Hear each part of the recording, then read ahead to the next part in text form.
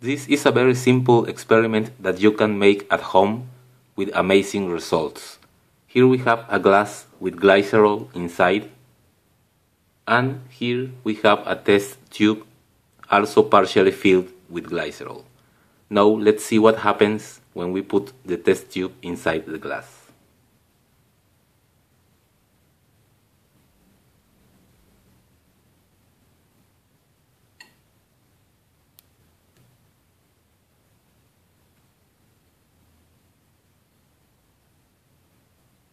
We can see some part of the test tube is almost as if it were invisible.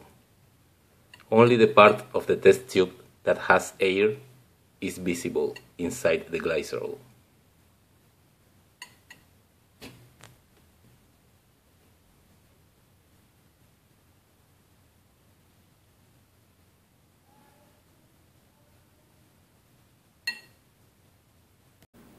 This happens because the glycerol and the Pyrex glass have the same index of refraction. That means that optically they are the same material, so there is no difference between glass and glycerol, and your eyes can't tell where is one and where is the other.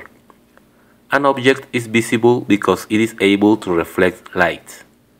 When an object is immersed in a liquid, some light is refracted through the object, and some is reflected back to the observer.